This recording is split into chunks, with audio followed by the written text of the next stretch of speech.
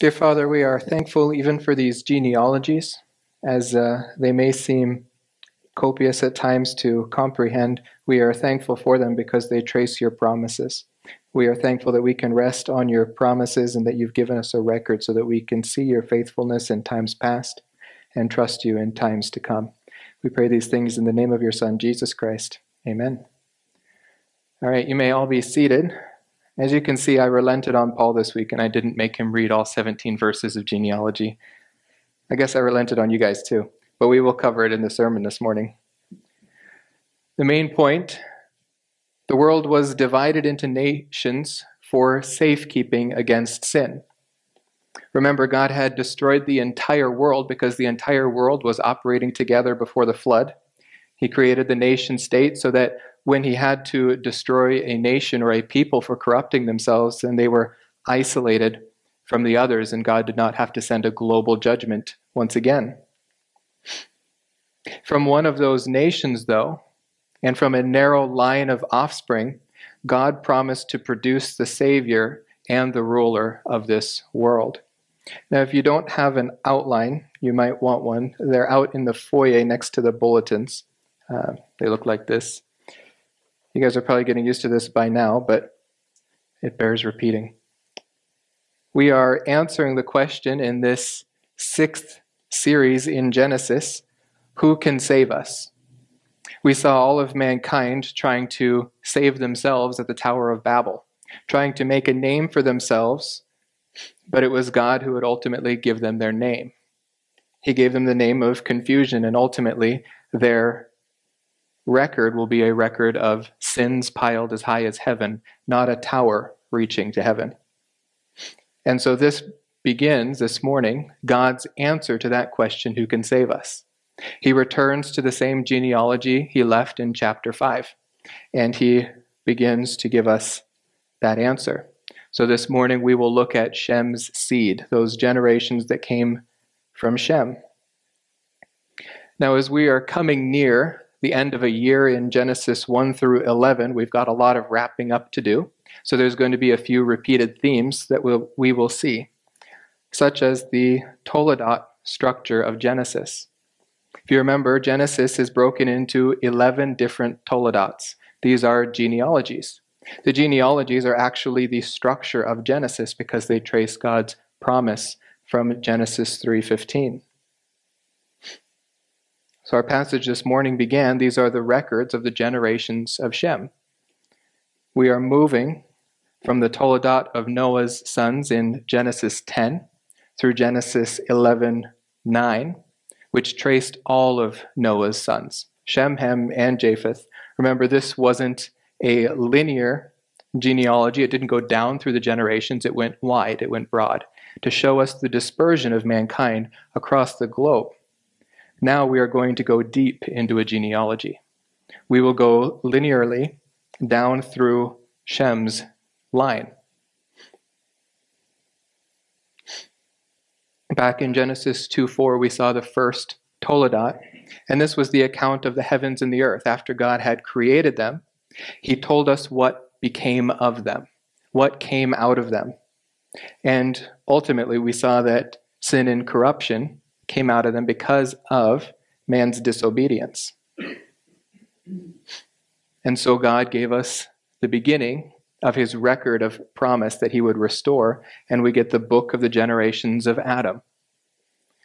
Then we get the generations of Noah. It's as if God is handing down the baton from one patriarch to another, through whom this promised seed would come. Genesis 10:1, the generations of the sons of Noah, and it's all tracing this promise given to Adam and Eve through the curse on the serpent back in Genesis 3:15. I will put enmity between you and the woman, and between your seed and her seed. He shall bruise you on the head, and you shall bruise him on the heel. God is speaking of a future descendant of man and woman. He has told them that in the day that they eat from the tree, they would die.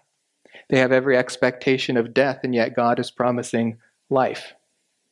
In fact, in the man's curse, God even says, "For you are dust, and to dust you shall return." The response from man should be disappointment. It should be mourning their death. But instead, their response is faith. This stands out as a beacon in chapter 3, which otherwise is full of man's sinfulness. Here, we see man's faithfulness. Adam and Eve get a tough lesson in what it means to trust God's word. Not to take it for granted, not to twist and mutilate it, but to hang on every precept. And Adam does exactly that. Now the man called his wife's name Eve. He's hanging on the promise of progeny from the line of Eve, because she was the mother of all living. Man is sentenced to death, but promised that through his generations, a Savior would come. The Lord God made garments of skin for Adam and his wife, and he clothed them. He allowed them a temporary reprieve from their sin until that sin could be paid for. And so these genealogies, they are tracing the progress of this promise. Down to Adam's son Seth, 10 generations forward to Noah, then to his son Shem, and this morning 10 generations forward to Abraham. Now, when we get into this text, these 17 verses of genealogy, we see that these, just like in chapter 5, are a tight genealogy. There is no room in them for gaps. When Shem was 100 years old, he became the father of Arpachshad 2 years after the flood. We have this now connected to the date of the flood. But we also see back in Genesis 5, 6 through 8, I'm jumping ahead here. In Genesis 5, 6 through 8, we see the same exact pattern given. This is a continuation of the genealogies in chapter 5. You'll remember that Noah's genealogy ended with a parenthesis, which was the record of the flood. That was just a parenthetical story because it had deep importance for mankind. As we return, we see that same pattern. Just like Seth lived 105 years, and then he fathers Enosh, then he lives 807 years, etc. This all follows a regular pattern. A lives X years, A fathers B, A lives Y years, and after fathering B, A has other sons and daughters, A lives a total of Z years, and A dies. The same exact structure repeats here because it is the same exact genealogy. It's just picking up where it left off. Now, Arpachshad was born 2 years after the flood to Shem, but Arpachshad was not the first son of Shem. Elam and Asher were both born before Arpachshad. No one but Noah, his wife, his 3 sons, and their 3 wives got off the ark. Therefore, we can understand that no sons had been born to Shem before he got off the ark. So we also don't have decades between births of children. There are 3 children born within the span of 2 years just to Shem alone.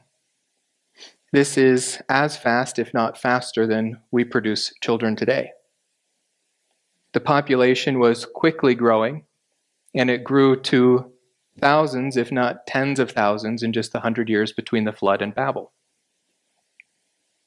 Now 10 more generations forward, and it's probably grown near 1 million, if not a few million people.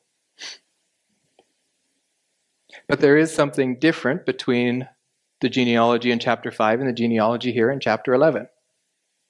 The last 2 points, A lives a total of Z years and A dies, are not present in chapter 11.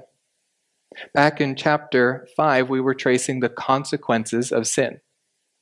God is going to spare man, but nonetheless, man dies. In every generation, we have a reminder. Man dies, man dies, man dies. Here, that's absent. God is fulfilling his promise to bring life to mankind. And so although each generation, these men die, we are not reminded of that. In fact, its absence almost reminds us that we are heading towards life in this generation. Nevertheless, in not receiving these directly, we don't lose any information. As you can see, the total number in Z, the total number of years lived, is just the addition of the two numbers we already received, their life before and their life after giving birth to the seed son. You see, Shem lived 500 years after he became the father of Arpachshad, and he had other sons and daughters. If we add those numbers together, we can see that Shem lived 600 years. Moses is being conservative in his writing. What we can clearly understand from the pattern already presented in chapter 5, he doesn't repeat. We don't need that. It doesn't add to the context here. But we can still understand that there is no room between Shem and his son Arpachshad for another generation. I gave you this example back in, I think, December. If Virgil lives 49 years and then he fathers Jeff, and then Virgil has other children, and Virgil lives 39 years after Jeff was born, and then Virgil lives a total of 88 years and Virgil dies. These numbers don't change if you realize that Virgil and Jeff were actually separated by an additional generation. It doesn't change my great-grandfather's dates to see that my grandmother came between my great-grandfather and my father. The same thing is true here in Genesis 11.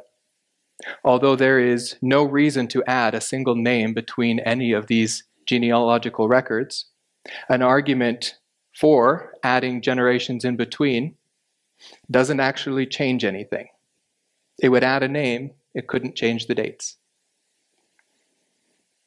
And that's important because here, for almost the first time, we come to a major textual variant. Now, that's probably not a term you are familiar with, and you will probably regret having heard it after I explain it to you. But I think you guys can bear with me through this. I'm also trying to get you familiar with Greek because in 2 weeks, we start to transition from the Old Testament to the New Testament for about 6 months. But there's a textual variant here in Genesis 11, verse 12. Arpachshad lived 35 years and became the father of Shelah. The problem comes that in the New Testament, there is an additional name between Arpachshad and Shelah. It says that Arpachshad was the father of Canaan, and Canaan was the father of Shelah. Luke 3:23, we see this is in the generations of Jesus as it goes down to verse 35. Peleg was the son of Eber, and the son of Shelah, the son of Canaan, the son of Arpachshad, and the son of Shem. How do we reconcile this? How do we deal with that? Well, the first thing we do is not freak out. We go and we look at the manuscripts from which we get our modern English translations. We weigh the evidence. God has preserved it for us. We ought to use it. You see, it's very likely that this was an addition by copyist error. The New Testament is inerrant in its original autographs. The original Greek that was written down by the author Luke, or by a scribe of the author Luke, was absolutely inerrant. And copies were made of this. And in fact, so many copies were made of it that even if one makes an error, we can usually identify that error. And I think that's what we have here. In Luke 35, it would be very easy to transcribe either by tired eyes or tired ears, depending on whether this scribe was copying a visual copy or listening to a dictator read out Luke's original autograph. So he adds at the end of a line here to Cainan, the son of Canaan. Not because it's just something he simply adds, but because it comes later in the genealogy anyways. Perhaps he simply transcribed that. Now this looks like it might be a difficult mistake to make, but bear in mind when the original Greek manuscripts were written, there were no spaces between any words. And they were also written in capital letters. This can be a bit of a jumble, a bit of a mess, especially when your eyes are tired after hours and hours, if not days and days and months of copying to make a copy error. This occurs from time to time. And this would be a simple fix if not for the fact that the Septuagint, which is a Greek translation of the Hebrew Bible written about 2 years, or rather translated about 200 years before Christ. The issue is that the origin of the Septuagint comes before Luke, and yet the Septuagint also adds Kenan. This is where people start to say Genesis must be wrong and Luke must be correct. There must be an error back in the Genesis record because the LXX has put Kenan back in chapter 11 of Genesis. This is actually not a problem because Luke and Josephus both quote from the Septuagint. Luke, whenever he quotes an Old Testament passage, he usually takes the words directly from the Septuagint. He doesn't translate the Hebrew words into the Greek and then put them in the Greek. He uses the ready and present Greek translation to write them into his Greek gospel. So Luke, who quotes from the LXX, the Septuagint, just like Josephus, who quotes from the Septuagint. And in Josephus, who quotes from the Septuagint, there is no presence of Canaan. Josephus wrote in the 1st century. In fact, he was present at the war at Jerusalem in AD 70. Josephus wrote his works about the same time that Luke was writing his. So why does Josephus not have Canaan, but Luke does? We also have this issue in the Septuagint. When we look at the dates, we see that Canaan's dates are simply a copy of Shela's dates. He lived 130 years, and then he had a son, and then he lived 330 more years, just like his father Shelah. Now, 130 years is a pretty good bet because that is the most common number to pop up in these genealogies in the Septuagint. Now, we're not going to deal with the fact here this morning that the Septuagint erroneously adds 100 years to each one of these dates. That is also a textual error, but the only reason I'm going through this one in Luke is because I actually am in the minority here in claiming that it is not supposed to be present in Luke. I would not be in the minority to claim that the 100 years additional to this Septuagint passage is original. That is a majority view, so I'm not going to bother with that. I have to defend my position here to you, though, this morning that Genesis is absolutely correct and there is a textual error in Luke. You see, the majority of manuscripts in the Greek Testament also have Canaan, but the oldest one does not. This is usually why people go along with it being present in Luke and then say we must change it back in the Old Testament. Because we don't have that many variations or manuscripts of the Old Testament. It was a pretty tight tradition of passing it down through the Hebrew authors, through the Hebrew scribes. The New Testament's a bit messier. Those witnesses which do contain Canaan are very strong witnesses. The Alexandrius Codex, the Cyprius Codex, the Petropolitanus, these are from the 5th century, the 9th century, the 6th century. Tischendorfian from the 10th century. These are not as strong, though, as one that adds, instead of Canaan, Canaan. These are some of the strongest witnesses with the Codex Sinaiticus of the 4th century and the Codex Vaticanus of the 4th century and the Codex Regius of the 8th century, as well as an entire group of lectionaries from the 12th to 15th century. In fact, the Nestle-Aland Greek New Testament chooses this variant with only, how many? 5 strong witnesses against this one with dozens of strong witnesses. Why? Because the strength of these witnesses is simply overpowering. But they do have 2 witnesses that do not have Canaan present in the text of the New Testament. And this is the Papyrus 75, better known as the Bottom Papyrus, and the Codex Bezae, which Erasmus used as part of his Textus Receptus. The P75 is usually dismissed despite being from the 2nd century, which is the oldest copy of any gospel we have, because this word is not clearly absent or present, but it appears to be absent. They cannot confirm its absence, but it does appear to be, and in Codex Bezae it is absent. So here is a witness from the 2nd century and from the 5th century. Some of the earliest possible witnesses do not have Canaan in the text.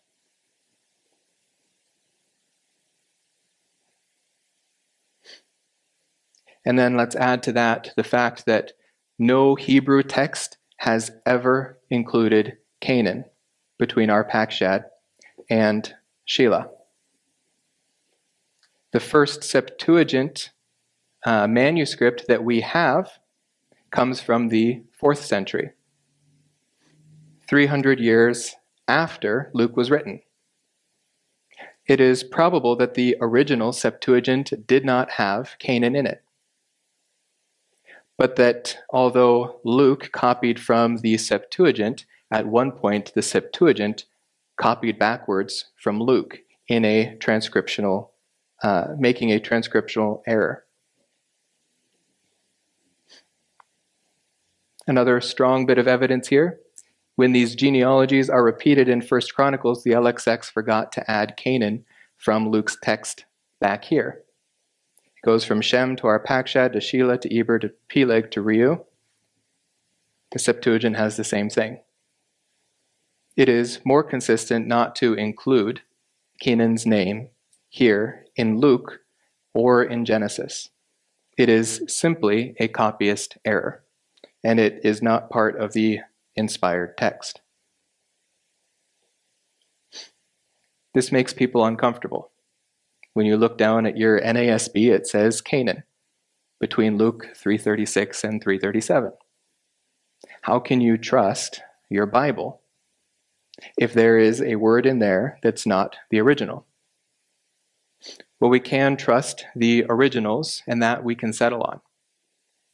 And from that point forward, we do the best we can to reproduce the originals. And our ability to do that is, in fact, tremendous. We have at least 5,000 different copies of the Greek text. And we have another 19,000 copies of translations and lectionaries.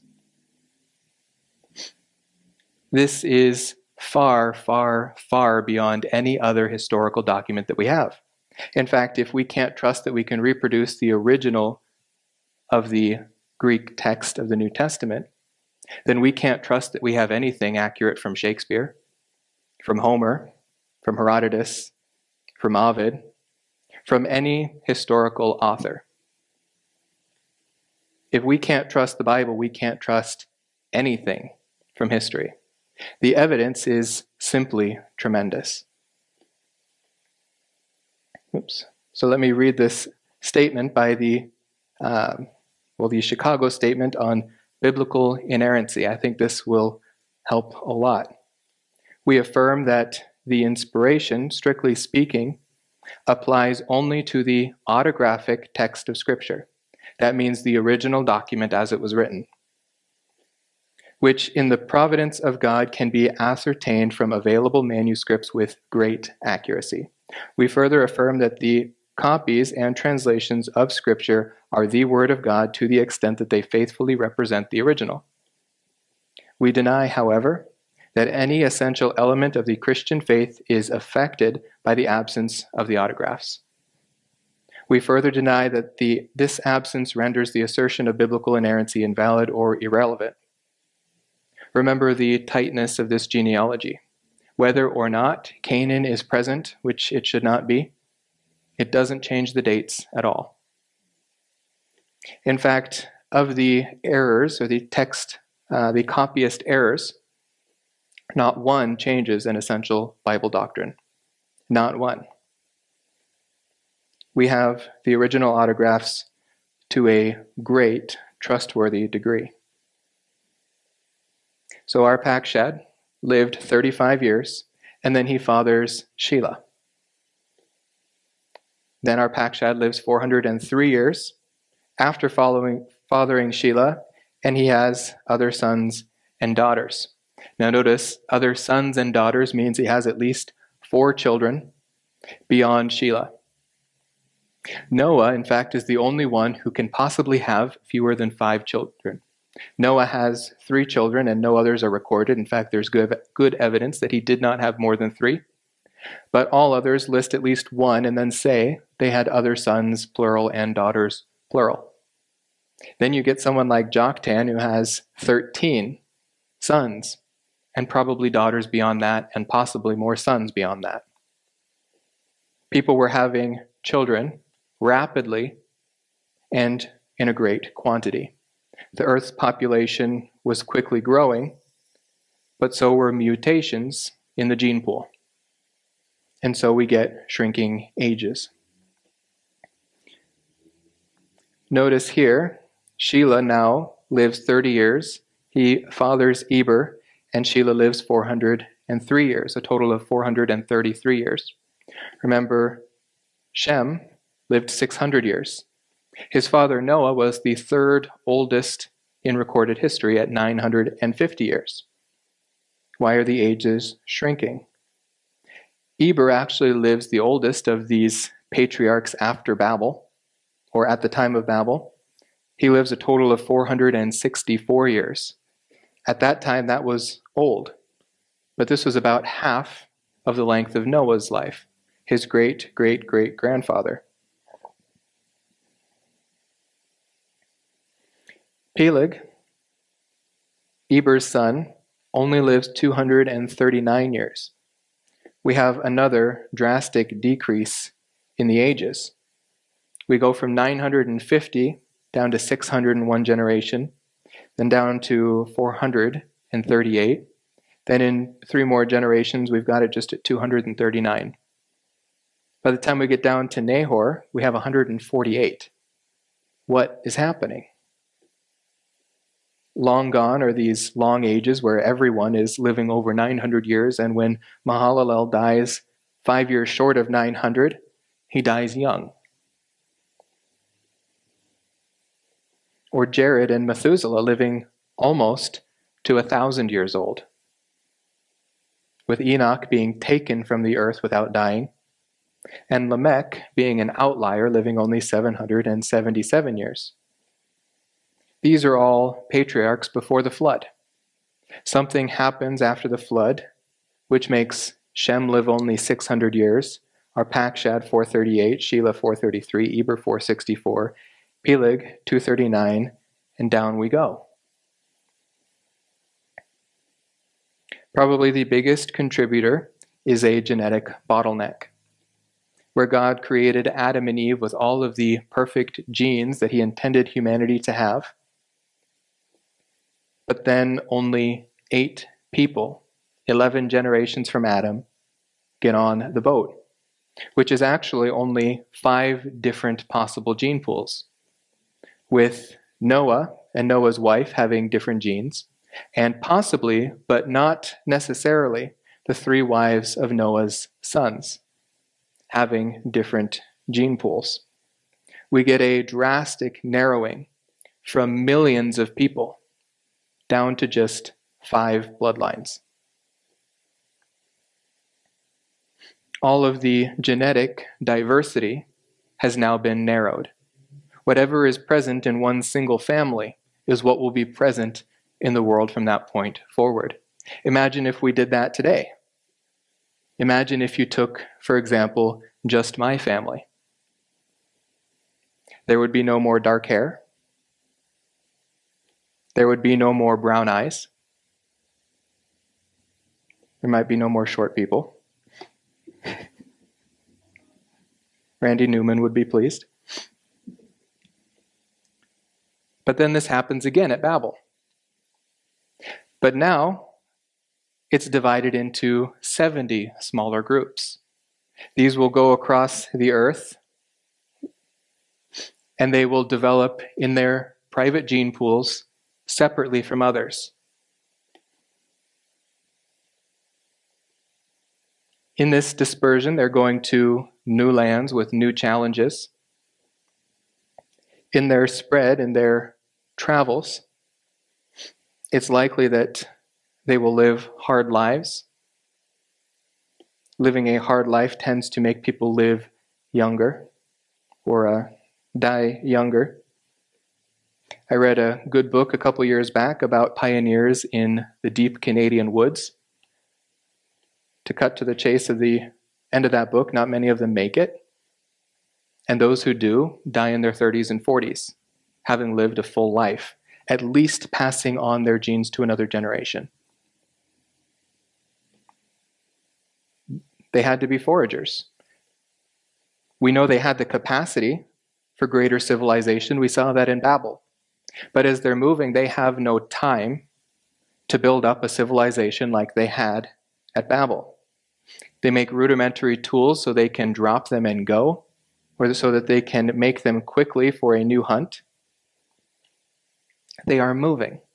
And as they get into these extreme parts of the globe, where climate and weather is far different than it was in Mesopotamia, their lives will be harder, their mutations in their genes will increase, and people will begin to die earlier. Plus, we don't know what kind of challenges they faced when they were heading to all these new places. People dying of accidents, perhaps crossing the Pacific or the Atlantic.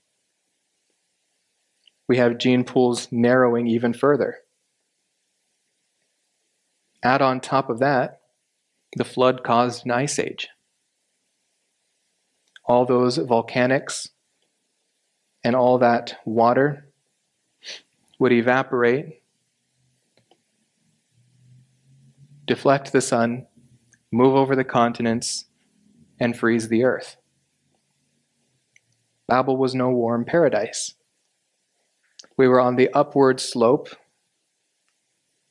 of the globe, becoming harsher and harsher.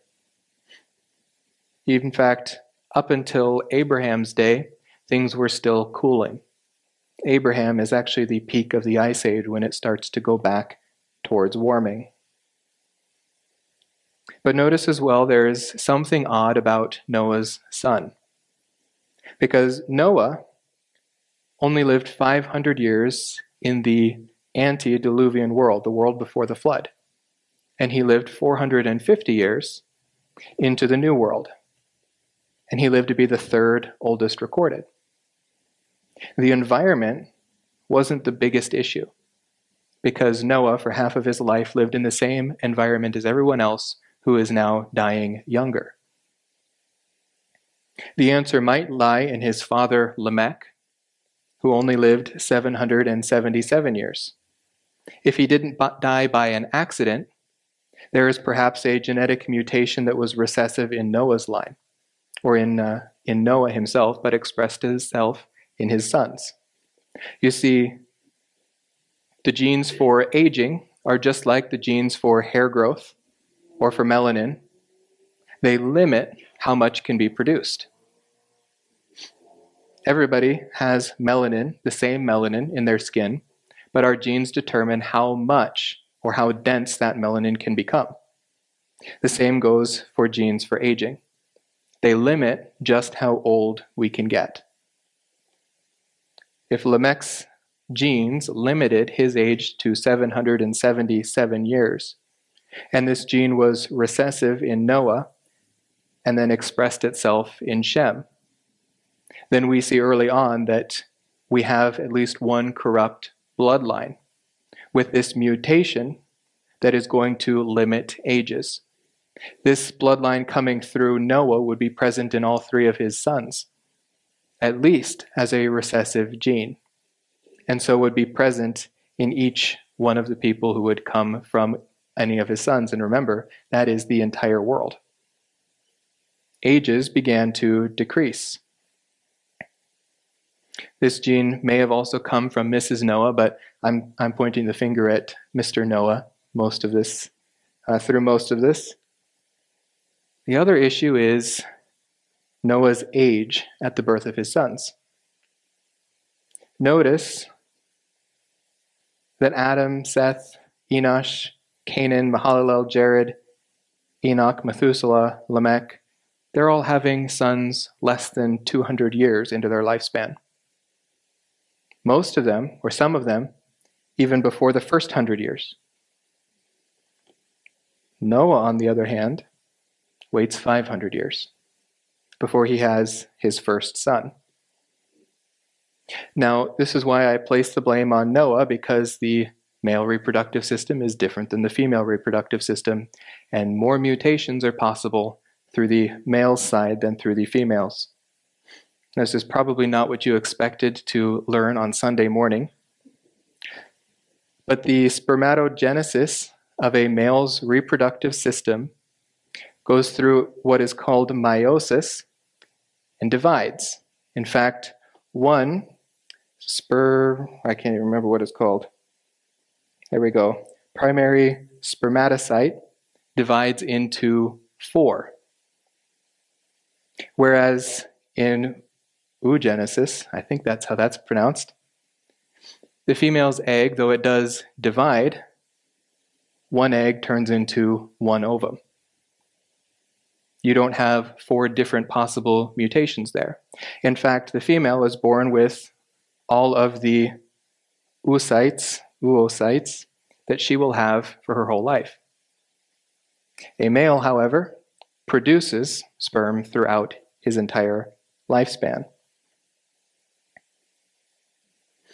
And so the result is this, where the duration for a man's production is an uninterrupted process. The female's is an arrested process, meaning it happens periodically. Males begins at puberty, the females begin as a fetus because she will always have the number of eggs that she will have for her whole lifetime. A man's releases continuously, the woman's only monthly until menstruation, or during menstruation. But the end is where things get interesting. A man can produce new sperm through his entire life. But a woman can only produce eggs until menopause. At some point, Mrs. Noah was no longer able to have children. She ran out of eggs. This would never happen to Noah. But the older he gets, the more chance of mutations. In fact, every year, as humanity stands today, every year, the chance of genetic mutations passed on by sperm increases by 1.5 mutations. So in 2 years, you have 3 new mutations from the man's reproductive system. If Noah is living 500 years, and if this number is anywhere near 1.5 way back then, it might have been 0.25. It might have been 0.1. After 500 years, that's still quite a bit of mutation. So even if this was not present in Noah's father Lamech, the chances of Noah, after 500 years, having some genes mutated to the point where his children are not going to live as long, and that he will pass that on to the rest of humanity as a whole, is very likely.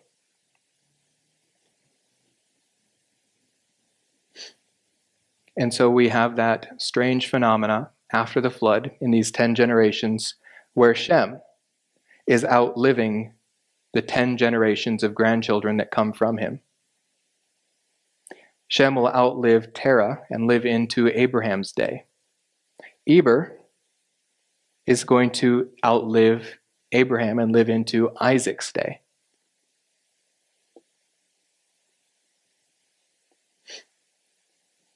I guess we can skip these. That was generation 7, 8. Nahor is generation 9. And then we come to the pinnacle of this text. That seed son that we are looking for. Not the final one, But where Moses is choosing to stop at this point, because he's got, once again, a lot more to say about this seed son, Abram. He is going to be the focal point of Genesis 12 through 25. And he will remain as a focal point of the rest of the Old Testament and even into the New Testament. In fact, we never abandon Abraham from this point forward. He will die, but even in the New Testament, Jesus argues that Abraham, will be resurrected to receive the promises that God gave to him. Abraham was the reason for Genesis 1 through 11. He was the reason Moses recorded it. And so he finally comes to that pinnacle of his book. Terah lived 70 years, and he became the father of Abram, Nahor, and Haran. 3 sons here instead of 1 listed. Remember, whenever Moses does something different, we want to pay attention. He's a very careful writer. We see that Terah is going to live 205 years before he dies. And so we can reproduce those numbers. 205 plus 70 equals 100 and, that should be 200 and, oh boy. 70 plus 135 equals 205. You'll forgive my math skills, or the lack thereof. So how many years old was he when he fathered which son? We know he was 70 years old when he had his first son, but was Abram his first son? Abram is 75 when Terah dies and he departs from the land of Haran. But even I can tell that 70 plus 75 is not 205. Abram was not his first son. Haran was. Moses, once again, highlights this number 70 to remind us of his purpose in this chapter. This number 70 is going to carry through these divisions of the nations to show Israel their special place among them. In Deuteronomy 10:20 or 22, it is 70 persons that God brings down to Egypt to cultivate this new nation of Israel. And it's from those 70 people that he will bring the millions of Israel out of Egypt.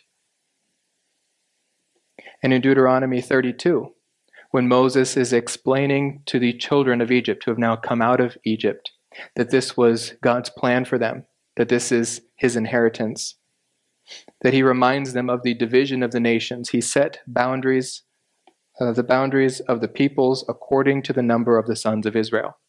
God looked forward to what he would do with Israel, and he divided the nations for that purpose. The purpose of dividing the nations was to produce Israel, because Israel would produce the Messiah. Why then do we have those additional 2 sons? Why couldn't we just get the age of Terah when Noah or when Abram was born? Why do we need to know his brothers? Well, Moses likes patterns. And one pattern here is the 3 brothers that begin a new beginning in God's program. In Genesis 5:32, we saw that Noah became the father of Shem, Ham, and Japheth. Noah was the 10th from Adam, and through Noah, we entered into the new world. And so Terah is the 10th from Noah. And his 3 sons will be integral in this new world that we will enter through Israel. Because if you remember, the dispensation of human government ended in abject failure. Man was told to go and disperse. Man failed to do what God told him to do. This was a second fall, a fall after the flood. God had to deal with it. Again, he dealt with it by dividing them into nations to deal with them individually. Sodom and Gomorrah is a good example of why the nations were divided. But God's divine grace, moving from the dispensation of human government into the dispensation of promise, will be Israel.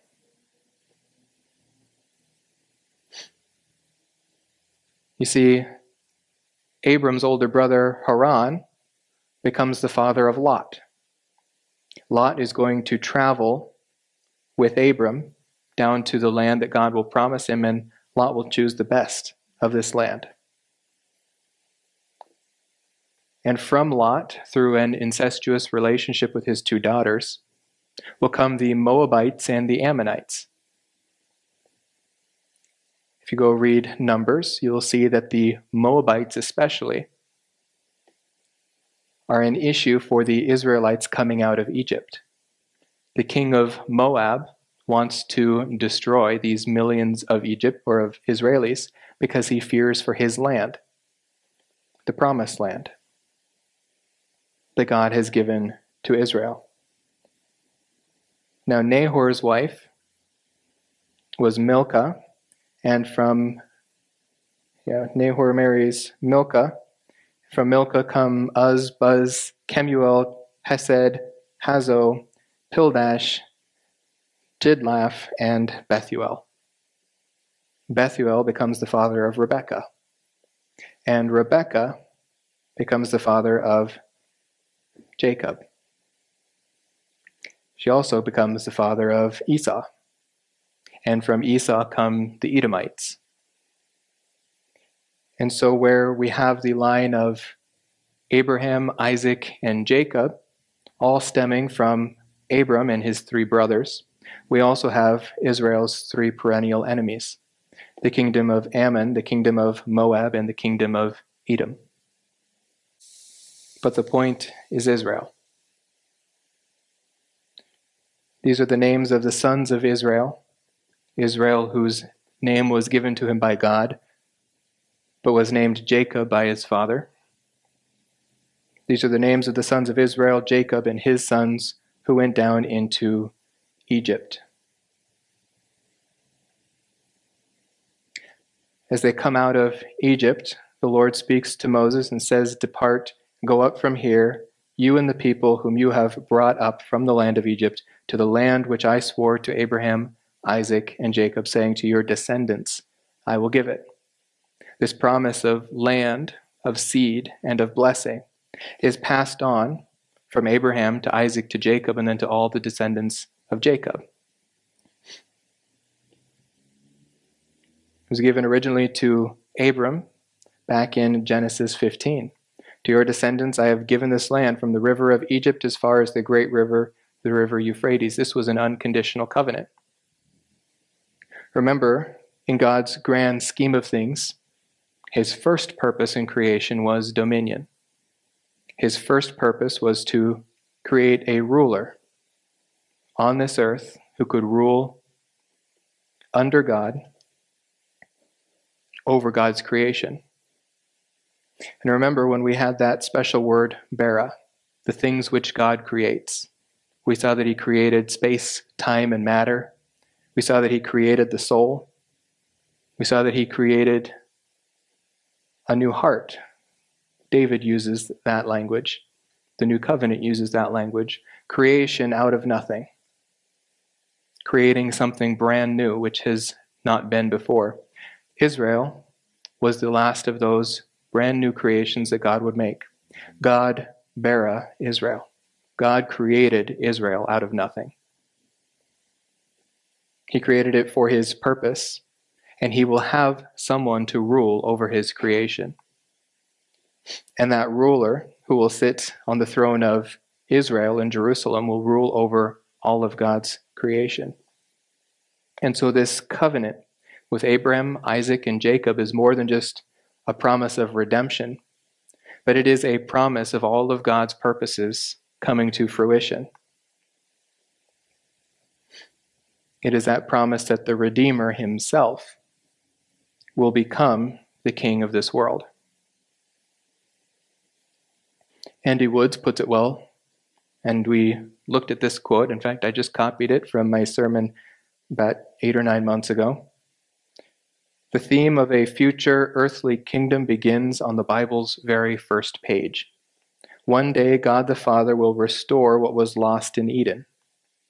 He will again rule the world indirectly through a human intermediary, and that is the human God-man, Jesus Christ. He had to be human not just to die for mankind, but also to rule on God's behalf over this creation. This human intermediary will not be the original Adam, but rather the last Adam, or the unique God-man, Jesus Christ, who is the second member of the Trinity. Charles Ryrie says on a similar note, but responding to the rejection of Jesus Christ by the Jews in the first century, why is an earthly kingdom necessary? Did he not receive his inheritance when he was raised and exalted in heaven? Is not his present rule his inheritance? Why does there need to be an earthly kingdom? Why can't there just be a spiritual kingdom in our hearts? Because this is not how God created the universe. Ryrie says, because he must be triumphant in the same arena where he was seemingly defeated. God put Adam over this physical creation with the mandate to rule, and Adam failed. Adam failed to listen to God. This is not a defeat of God, but through it we will see God's greatest victory. But this earth cannot pass away until God installs his ruler on the throne of this creation. Otherwise, Satan has been successful in dethroning God's king, and that simply cannot be. His rejection by the rulers of this world was on this earth, and his exaltation must also be on this earth. And so it shall be when he comes again to rule this world in righteousness. He has waited long for his inheritance, and soon he shall receive it. His inheritance is being handed down through all of these generations that we see back in Genesis. His inheritance goes from Seth to Noah to Shem to Terah to Abram to Isaac to Jacob to Judah to David and down to Jesus. Now we looked at Psalm 2, 1 through 6 the last 2 weeks. But we're going to finish the psalm today. This is a prophecy of the end of this world. We see that not much will change from Babel to the tribulation period. Why are the nations in an uproar and all the peoples devising a vain thing? The kings of the earth take their stand and the rulers take counsel together against the Lord and against his anointed, saying, let us tear their fetters apart and cast away their cords from us. This is a prophecy of the Battle of Armageddon, which will probably be in the very last days, if not hours, of this world, when the armies of the false Christ will array themselves against Israel, God's inheritance, in order to conquer them, to defeat them, and to extinguish them, because it is the throne of Israel and no other nation that Jesus Christ will sit on. If Satan can destroy Israel, he destroys the throne which God has promised Jesus will sit on, and he will destroy Jesus' rule. And so the simple explanation of this is, it cannot happen. And that's why he who sits in the heavens laughs. The Lord scoffs at them. Then he will speak to them in his anger and terrify them in his fury, saying, but as for me, I have installed my king upon Zion, my holy mountain. Man cannot overcome God. Man cannot overthrow God. Man cannot dissuade God's purposes any more than he can build a tower which touches the heavens. This simply cannot come to pass. In fact, the idea that they might succeed itself is ludicrous. But just as we are told of Satan in Ezekiel 28, his pride has blinded him. He simply cannot see his defeat. coming quickly over the horizon. I will surely tell of the decree of the Lord. He says to me, "You are my son, and today I have begotten you. Ask of me, and I will surely give you the nations as your inheritance." They belong to Jesus. "And the very ends of this earth as your possession. You shall break them with a rod of iron, and you shall shatter them like earthenware. Now therefore, O kings, show discernment. Take warning, O judges of the earth. Worship the Lord with reverence, and rejoice with trembling. Do homage to the Son, that he not become angry, and you perish in the way." Jesus will come in victory. He will leave a path of carnage all the way from Edom up to Jerusalem. For his wrath may soon be kindled. How blessed are all those who take refuge in him. You see, Jesus is the fulfillment of all of the covenant promises to Israel. And we know that these covenant promises cannot fail. In fact, in Jeremiah 31, God relates them to the very permanence of creation itself. This earth cannot pass away until God's promises come to pass. If this fixed order, meaning the sun, the moon, and the stars in the sky, if this fixed order departs from before me, declares the Lord, then the offspring of Israel also will cease from being a nation before me forever. In other words, this cannot happen. Even from the very beginning of this present world, we are told that the earth will remain just as it is until God comes and ends it himself with Jesus Christ. God says, "I will never again destroy every living thing as I have done. While the earth remains, seed time and harvest, and cold and heat, and summer and winter, and day and night shall not cease." This will continue even through the tribulation period, until Jesus Christ himself returns in the clouds and puts an end to the kingdom of Babylon. So our takeaway this morning: the world was divided into nations for safekeeping against sin.